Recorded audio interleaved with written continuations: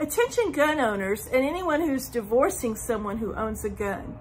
Did you know that there is a federal law that says that if there is a protective order or restraining order against you for a domestic violence situation, that you can be criminally prosecuted by the Department of Justice just for possessing a gun? And that protective order doesn't even have to tell you that you're not allowed to possess a gun. It's automatic. Once the protective order goes into place, the law is automatically there, and ignorance of the law is no excuse. My name is Laura Hurd, and I'm an attorney who's practiced family law in San Antonio, Texas since 1987. And family law attorneys have been aware of this for quite some time, that a restraining order could in fact restrict a person's right to own a firearm.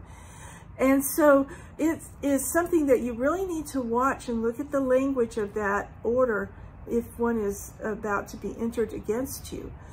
This federal law that was upheld recently in the case of the United States Supreme Court versus Rahimi, that case came about because of an incident that occurred in 2020. The United States Supreme Court just handed down the decision June 21st, 2024. Back in 2020, Mr. Rahimi had an argument with his then girlfriend.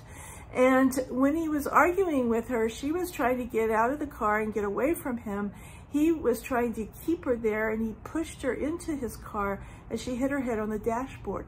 That's all it takes to get a protective order for domestic violence, because she was an intimate partner. You don't have to be married to someone to get a protective order, but she was an intimate partner as a girlfriend, and you don't have to have actual physical harm that lasts or causes a scar or anything like that. It could just be something that causes pain. Temporary pain is considered bodily injury. So that in itself would have gotten him the protective order. But to make matters worse, he got out his gun and started shooting at a bystander who witnessed the whole thing. So he definitely had a protective order put against him for this incident in 2020. But in 2022, he was also suspected of being involved in several shootings, 5 different shootings that took place over the course of 2 months in the Arlington, Texas area. And so there was enough evidence that the police were able to get a search warrant to search his residence. And when they searched it, they found that he had a rifle and a pistol in his residence. Because it's in his residence, it's in his control, it's in his possession. And that was a violation of the federal law. And so then they had him on a criminal charge for violating the federal law. He challenged that, saying it was a violation of his Second Amendment right to bear arms. And the Bill of Rights says you have a right to keep and bear arms. And keeping would mean possessing. And he said this is an absolute right that the federal government should not have the right to take away. It would be unconstitutional to deny me that right. This rule was brought into question because of another case that happened in 2022. In 2022, the United States Supreme Court decided a case, and in that case, the restriction on the law had to be virtually the same restriction as what the forefathers had in mind when they created the law. So the United States Supreme Court in the case of U.S. versus Bruin said in order to restrict someone's constitutional rights, you had to show that when the law was enacted, that there was traditionally or historically a similar restriction on that law.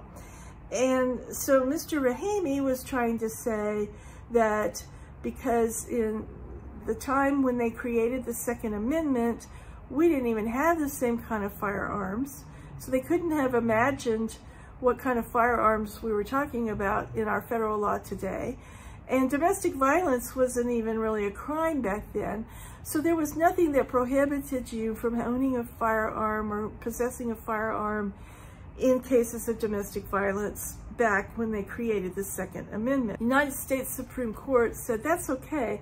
It doesn't have to be exactly the same restriction, as long as it's a similar or analogous restriction.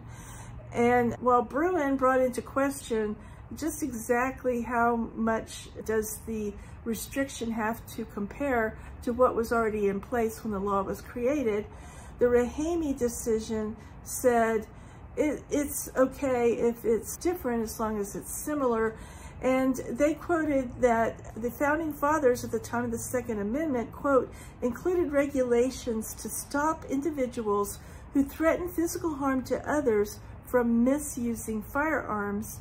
And this law today is also misusing firearms in a dangerous situation. The Rahimi decision didn't change the federal law that was already in place. It just reaffirmed it, but it also is a federal law that applies everywhere in the United States. It is a case that came out of Texas, but it applies to the entire country. One thing I'd like to point out that is there are some things that are kind of misleading that are coming out even in the major news outlets, like the headline that says that Rahimi says that you can't own a firearm in a domestic violence situation. That's simply not true. There's a difference between owning and possessing. You can own it, you just can't possess it.